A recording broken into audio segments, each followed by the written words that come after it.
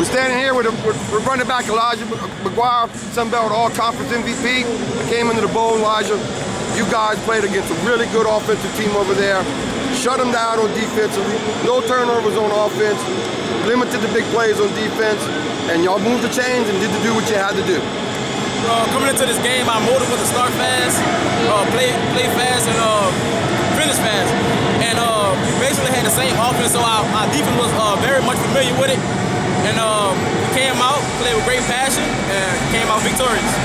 You know, what can you say? You guys, this is four bowl rings in a row, 2 in a row for you. Senior class going out, the most winningest class in the history of the program. The senior class, they put us back on our feet early in the season. I was talking to Terrence before the game. I told him, man, this game on you. It's your last go-round. And I mean, for the seniors that been here, it's more for them, my second one. But it mean a lot to me, but I'm pretty sure it means much more to them. And I'm so happy for those guys. Well, look, from the Cajun Nation, thank you, man. Go get your championship shirt, your hat. Merry Christmas to you and your family, my man. Thank you.